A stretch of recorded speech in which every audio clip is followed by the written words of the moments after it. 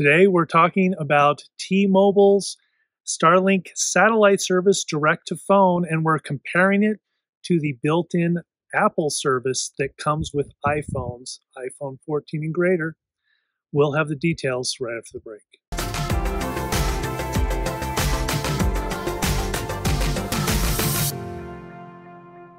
Hi, I'm Andy with the Mobile Internet Resource Center, and today we're in the beautiful mountains of Colorado, and we're doing some satellite testing with satellite to smartphone communication.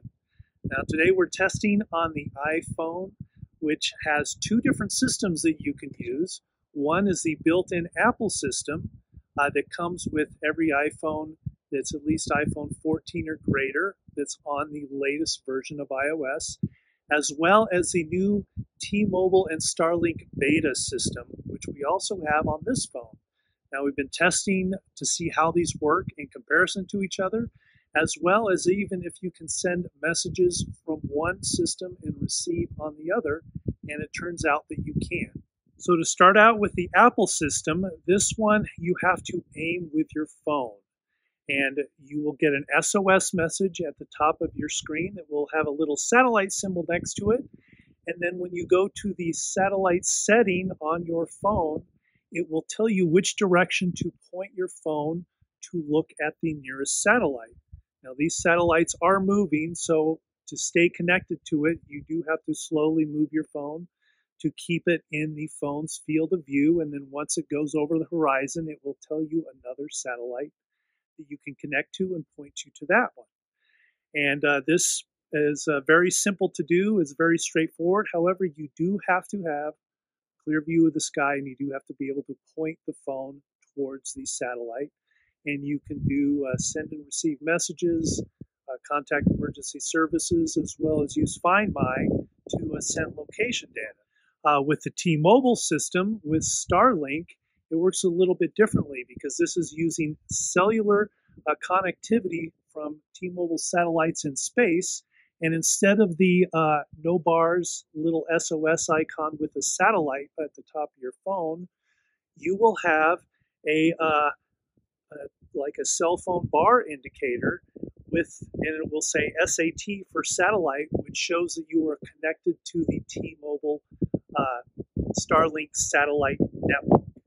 And from what we've seen in our testing, you can have 1 or 2 bars of connectivity depending on where the Starlink satellites are.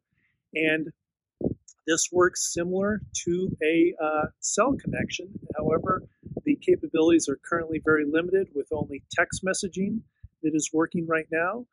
And it did work for us, and we could also send a message from our phone using the Starlink system and receive it to another phone that's connected via Apple's satellite system and back and forth. So that's kind of an interesting thing that you can basically use both systems to communicate to somebody else when they're on the using the other method of connecting via satellite.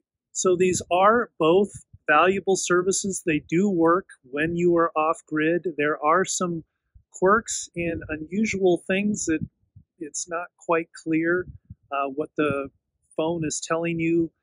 For example, we got one message that a person will have up to 24 hours to reply to your text message that you sent over satellite. It's not really clear what that means.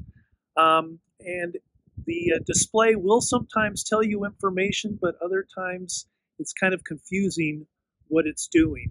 Another quirk that we saw was that sometimes it would switch from one mode to the other. So for example, if we were on the T-Mobile Starlink and there was the Apple satellite in the field of view and you were pointing at it, it would switch to that without really letting you know. So if you want to use one or the other, you need to use the settings in your phone to turn one off or the other on. And we do have another video on that, specifically for the Starlink system, on how if you want to disable the T-Mobile Starlink satellite connection, there is a setting on the iPhone to do that. But it's interesting to have this new capability. It's a great option for those who are off-grid least for emergencies, and hopefully in the future it will become more robust, straightforward to use. But that's it for today for our testing on satellite to cellular connectivity. We appreciate you watching. Stay connected, and we'll see you next time. These videos are brought to you by our premium members, our mobile internet aficionados. They make it possible for us to track this news and create these videos. If you like this video, please give it a thumbs up, leave a comment, subscribe to our channel, or better yet, consider becoming a member yourself.